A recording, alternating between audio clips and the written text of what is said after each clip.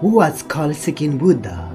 The second Buddha, master of time, provides the story of the legendary Indian Buddhism grass Padmasambhava, also called the lotus-born precious Guru, Guru Rinpoche, or the second Buddha.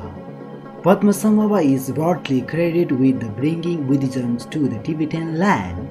The historical legends of Padmasambhava have transcended hugely exclusive durations and cultures, wearing as they do generic messages approximately the strength of human's feelings, human success and conquer adversity, self-transformations, impermanence, and the non-linear natures of time.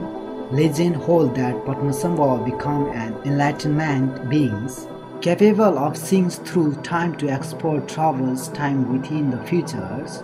In order to usefully research future generation, he concealed his teachings, referred to as hidden treasure teachings trauma, throughout the Tibetan lands for his disciples to discover.